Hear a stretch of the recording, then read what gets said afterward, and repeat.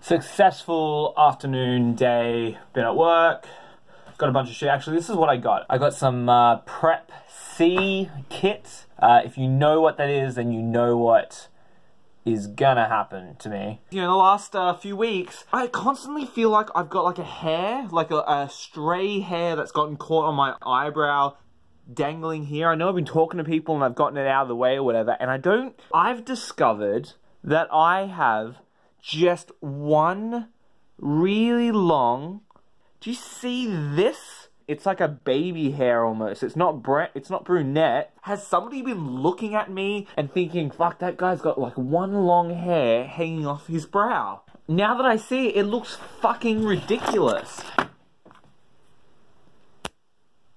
Here we go, here we go. Ah, yeah.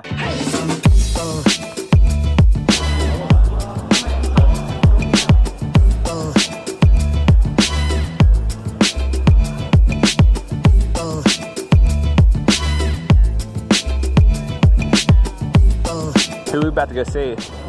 Richard Dreyfuss. Where are we? At Supernova 2018. Oh. What a date. Wait, I don't want you to film me.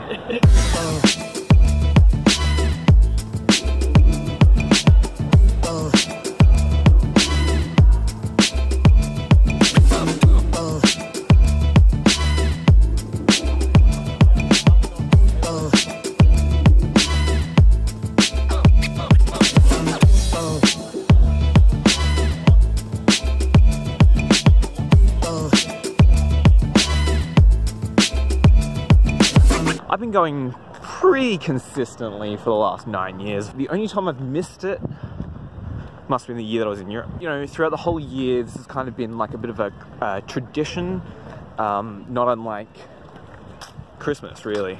And it gives me the same sort of emotion. You know, I get excited about it. Also, if you're watching this and you don't live in Sydney or you aren't aware, we're in Sydney Olympic Park, and Sydney Olympic Park is definitely somewhere you should go. You should come here and hire a bike, you should come here and see a show, see the footy here. If there's anything I'm proud of Sydney about, aside from like the stereotypical landmarks, the bridge, Centrepoint Tower, Opera House, this shit is fucking underrated.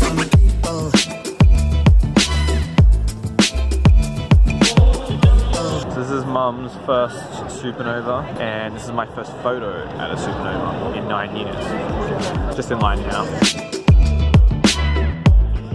What did Richard Dreyfuss say to you, Mum? He said that I'm manic depressive. Oh shit. Oh, he said another manic depressive. But he made an effort with the hat. He still looks like he's going fishing, but he's made an effort with the hat. Yeah, he dressed up.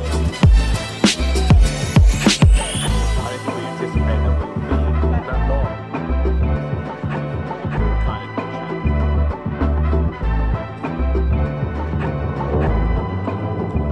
It's not going to be much of a vlog today. This is a hospital. Everybody's okay, but my grandmother, my only living grandparent, when we were at Supernova yesterday, she had a fall, and she was on the floor for apparently 5 hours while we were at Supernova and at dinner. She's fine, which is good news. But obviously I'm not gonna give you fucking footage of hospitals. That's right, it is time for The Clash. The Clash is brought to you by Channel 9. Looking fine. It is Ryan Quinn. Hello. Hi. Hey. Once a journalist, twice a journalist, 3 times a lady. We never heard about this last time on the show. No. I think it's been fun. It's been smashing. Yeah. I think, yeah. It's been a mess. Yeah, but that's fun. That is fun. We're not boring. That's right. Yeah. All right, well, let's get into Mike's wife. Use my train. Now I'm just gonna head home. Work week starts tomorrow.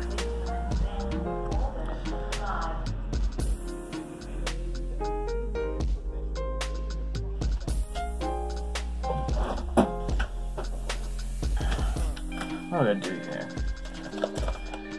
Day only ward. And so I'm, you know, tomorrow is my day off.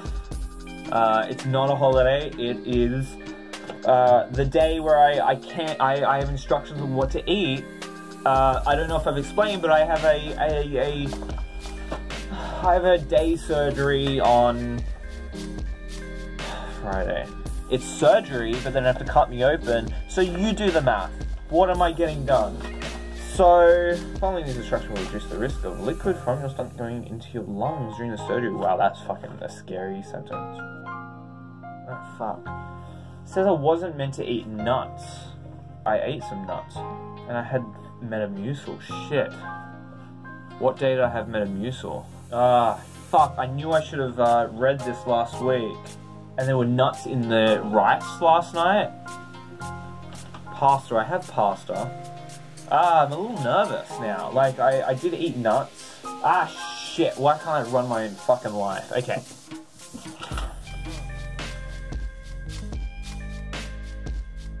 No fruits containing seeds. But I had seeds. I've been having seeds all week.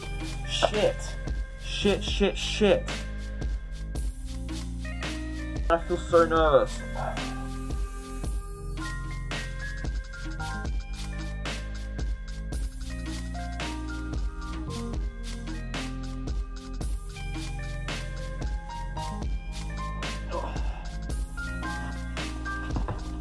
Alright. I wouldn't normally put this in the vlog, but between the last video and this video, had a bit of anxiety about the dietary. It turns out I haven't really followed my dietary preparation, and I'm hoping it doesn't matter. I can be a very organized person, but with some things I just drop the ball. And I know that I'm dropping it, but I continue to leave it on the ground.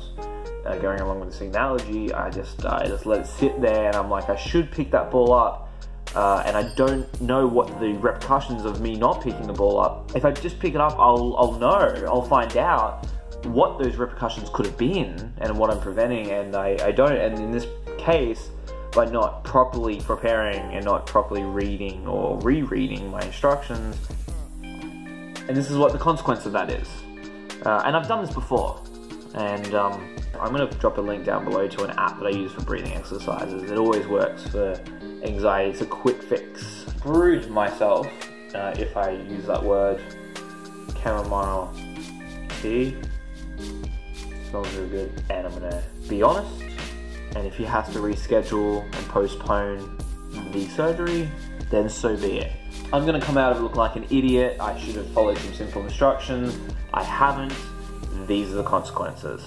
There's one other thing, and I wasn't even sure if I was going to mention this in the vlog, but Megan and I have parted ways. It's hard to say that when you're in a long distance relationship, but we are no longer really in contact. We've broken up. There are an array of things, reasons. A common thing at the core of some of those problems is me not being able to, what is going on right now is just the anxiety, the dread, and just the mismanagement of myself. And when you can't manage yourself, you can't manage a relationship, and you definitely can't be in a long distance relationship. I'm sorry, like, I don't expect anybody to have gotten this far, but I guess I'll check back in tomorrow and we'll see if this surgery is going ahead and if I've